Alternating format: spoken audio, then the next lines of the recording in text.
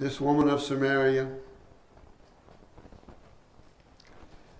the Samaritans and the Jews did not coincide, did not harmonize, did not get along at all. And so when Jesus said, "Give me to drink," she said, "I don't understand why you, a Jew, is asking me, a Samaritan, for a drink."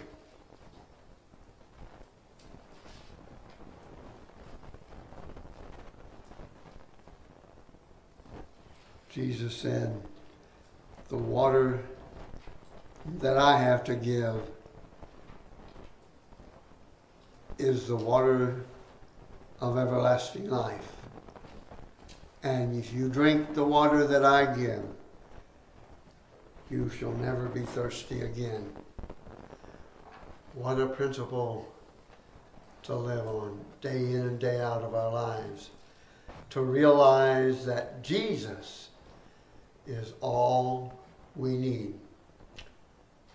It's like the little boy that said, "The Lord is my shepherd. That's all I need."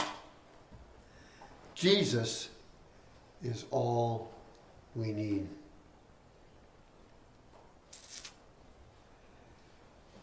We need to remember those that have went on before.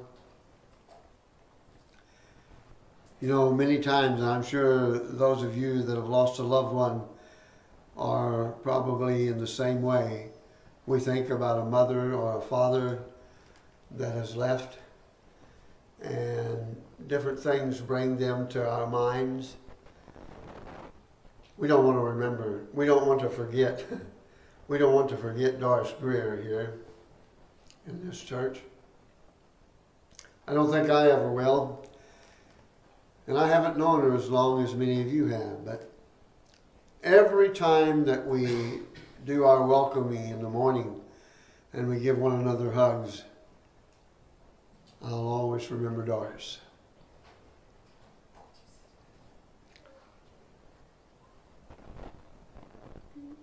So those hugs this morning were for Doris. And I pray that as long as this is a church, we'll always remember that. I can remember my mom. I think about her often. Carolyn's mom and dad, I think about them often. And I know that you have others that you'd like to mention this morning. Who wants to be first? A memory about a loved one that you want to share with us. Anybody? Grandson Anthony. Grandson Anthony, okay. He was saved in his church. All right, that's a good thing to know. Grandson saved in this church. And my youngest brother Eric. Huh? My youngest brother Eric. Your youngest brother, yeah, Eric. What do you remember about Eric? Oh my. We used to have a lot of fun together. Okay. We both loved music. We sang together here in the church. That was one of my favorite things, us singing together here. All right. We don't want to give up these specials now on Sunday morning, okay? Because that's good. That's a good part of this worship service. And we're going to be talking about all these things Wednesday night in our committee meeting. Somebody else have a...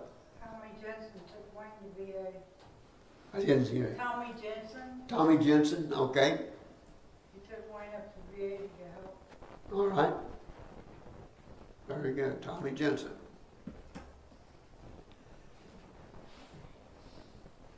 I won't forget those two either.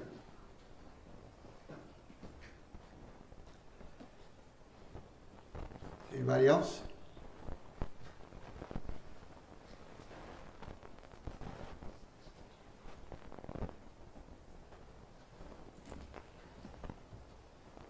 My dad was really special to me. He always took us to Sunday school when we were kids. Amen. Great father. Amen.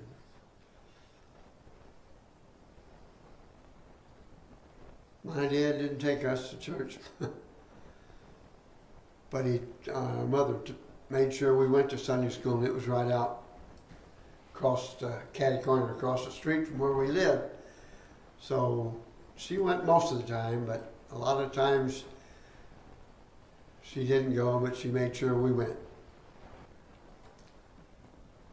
So I grew up in a Methodist church for Sunday school. And that's good. Parents ought to take their kids to church, to Sunday school.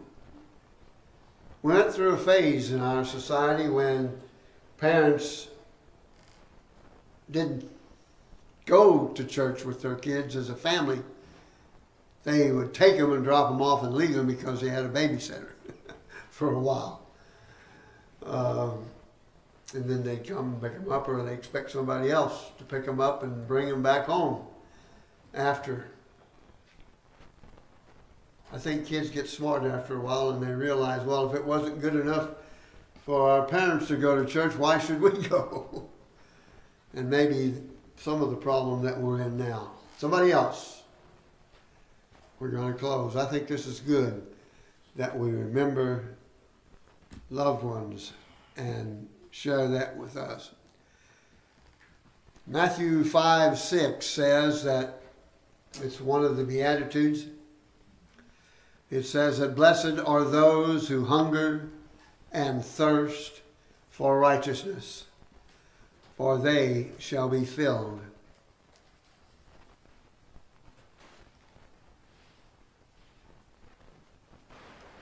Jesus said, "Give me to drink.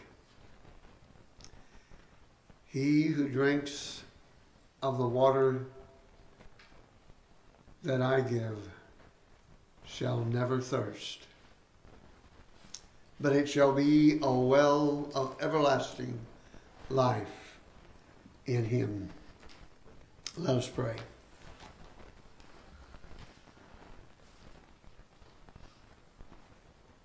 Lord, we thank you this morning that once again we can open your word and read from it and be reminded of the truths of your word, that you have always kept your promises, and that you will continue to keep those promises, that those of us who are thirsty, yet when we drink from the water that you give, will be an everlasting drink of water, and we will never thirst again. Lord, we just pray that this message can get out to those who are thirsty and don't know it, who keep drinking and drinking and drinking, and yet their thirst is never quenched. Somehow, Lord, use us to get the message across to others. For we know, Lord, that you want to save each and every one. And we ask your blessings upon this service, upon each one here, for it's in Jesus' name we pray. Amen. Let's stand together and have our invitation hymn.